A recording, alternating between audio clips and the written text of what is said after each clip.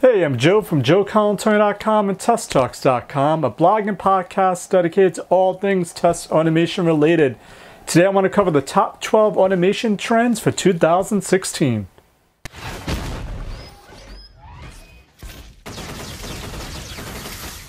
Number one, we're all testers now. As more and more companies make the shift left in the development process, testing and automation are no longer just an automation activity.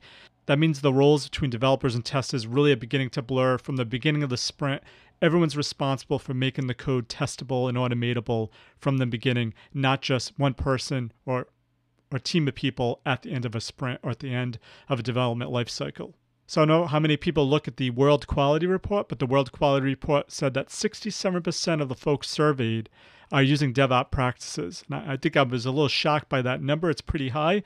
But I know the company I'm working for is moving towards a more DevOps kind of pipeline, and I know a lot of other companies are doing the same. So I see DevOps as more and more as something like Agile was many years ago. Now teams are just doing it. I see DevOps as just being the same thing. It's a bunch of principles and best practices I think all companies are going to follow. Number three, BDD and TDD. So BDD really does focus on the user or the customer from the beginning. So before you even write a line of code, you're speaking with your three amigos sessions with your developers, your product owners, and your testers. The earlier you find bugs in the development lifecycle, the better off you're going to be. BDD and TDD helps drive that initiative by starting from the user's perspective from the very beginning before any code is ever written. And I think it's going to be a growing trend. Number four, Selenium and vendor tools. So this might be, some people might just not agree with this or completely hate it, but back in the day, it was either QTP or Selenium. They were both at odds, and you were either in one camp or the other. But now I'm seeing an interesting thing, and that is there's a morphing of the tools together. So now vendors are really actually going out and embracing Selenium.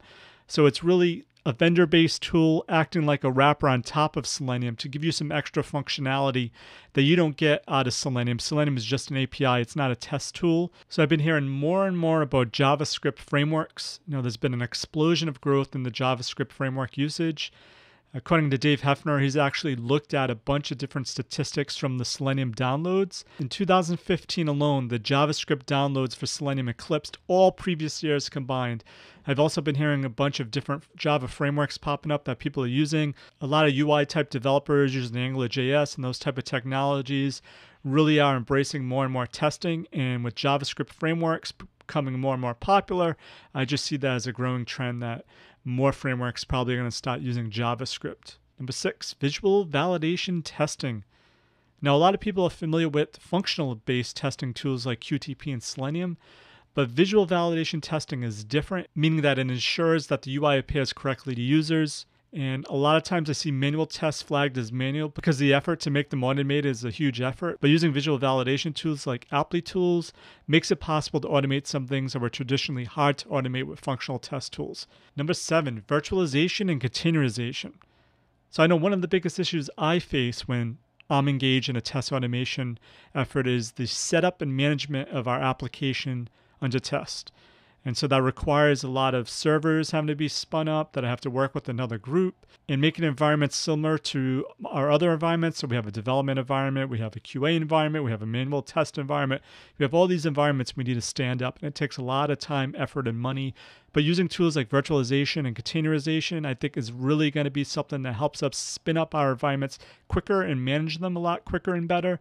And I just think as we move to DevOps principles, as we're trying to run our tests after every build, that we need to be able to spin up our environments as quickly as possible and tear them down and not have to worry about going to another group to ask them to create a server for us. So virtualization and containerization, definitely a growing trend. Now, this is something that's been on my radar for a while, but I really think 2016, it's going to happen even more.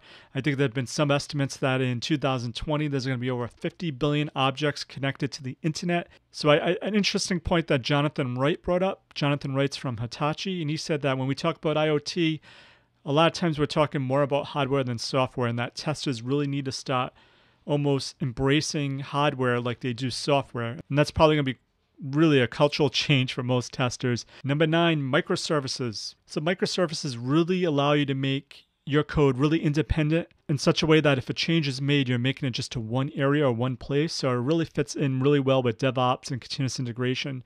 Number 10, We've all heard probably of shift left, but I've been hearing more about shift right. So shift right, when I think of shift right, I think testing and production, monitoring, being proactive. No longer do we just ship a piece of software and forget about it. So shift right allows us to monitor things in the wild, in production, with over 11 autonomous agents.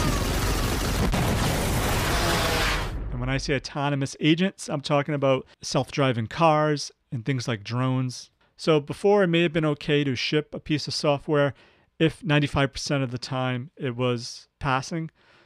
But with these types of things, you don't want things falling out of the sky and cars ramming into people. So you really need 99.9% confidence that these applications are going to perform well in the wild. And number 12, virtual reality. Whoa. So Mark Zuckerberg from Facebook recently mentioned that Facebook is working on virtual reality because they think it's the next major computing and communication platform. So those are my top 12 test automation trends for 2016. For more automation awesomeness, head on over to joecollins.com or testtalks.com, and make sure to subscribe to my YouTube channel to never miss another piece of automation awesomeness.